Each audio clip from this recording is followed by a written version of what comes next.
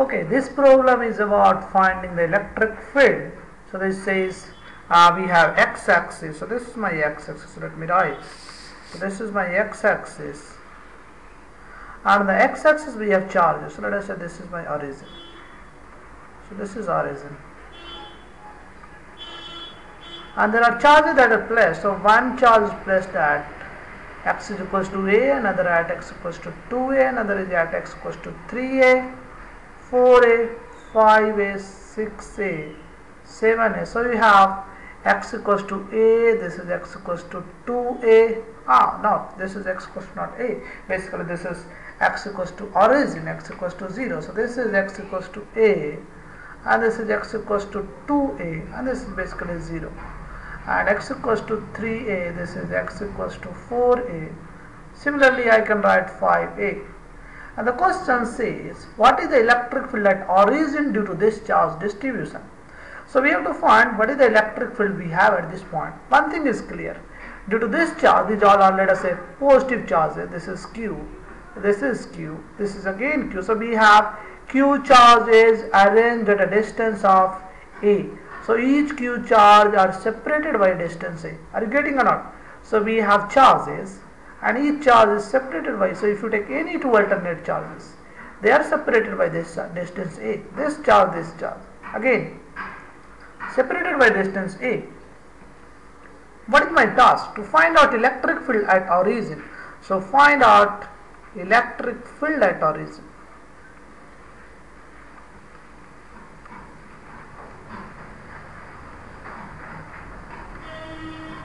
And one thing is given to you, and there is a mathematical identity that is given to you, 1 plus. So you see the question here, you see you have 1 plus 1 by 2 square, 1 by 3 square, 1 by, this is identity is given to you. Basically this can be derived, but let us say for our purpose this identity is given.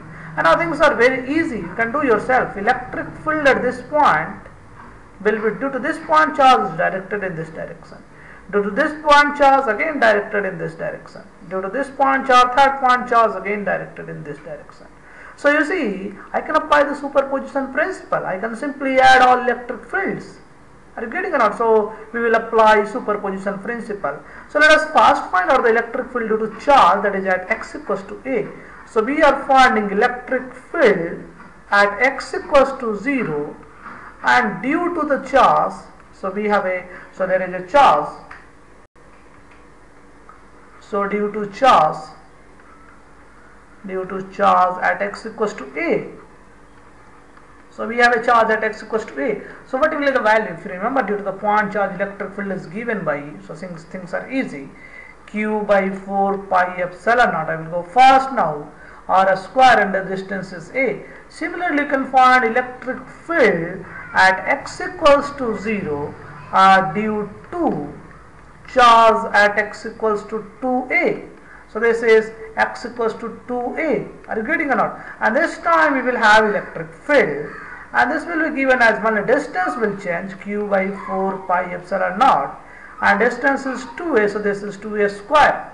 Now see, all the electric fields are in the along this direction, that is minus x-axis. So if I say this is my positive x-axis, so electric fields are along the minus x-axis, that is minus I cap.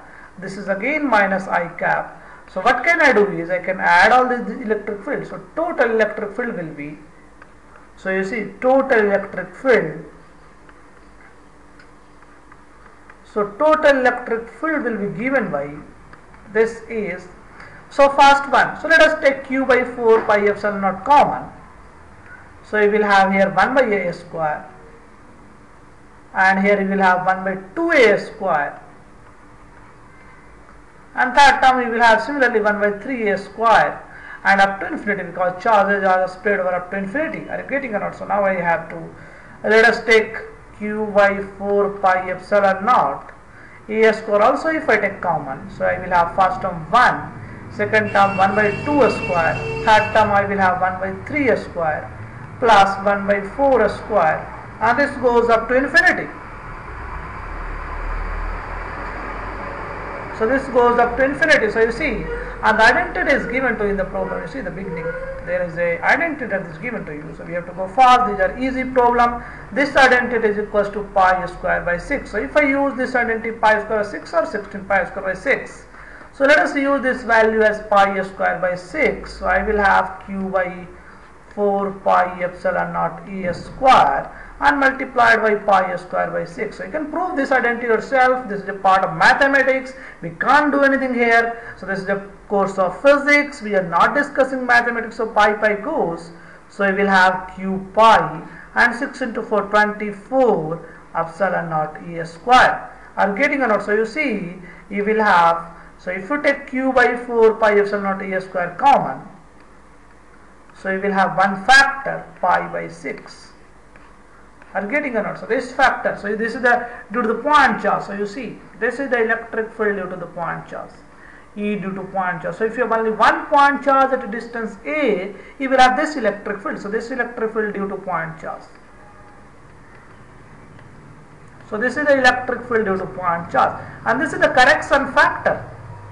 So you have a large number of, basically you have to multiply pi square, because I have to have this is a pi epsilon, so I have to multiply by pi square. So you have pi square. So there is a correction factor. So the correction factor is pi square by 6. So if you have an infinite line charge, electric field will be simply electric field due to point charge at a distance a and multiplied by a correction factor pi square by 6. And this correction factor is coming due to identity mathematics. Are you getting or not? Simple. Are you getting? Let us discuss the next problem.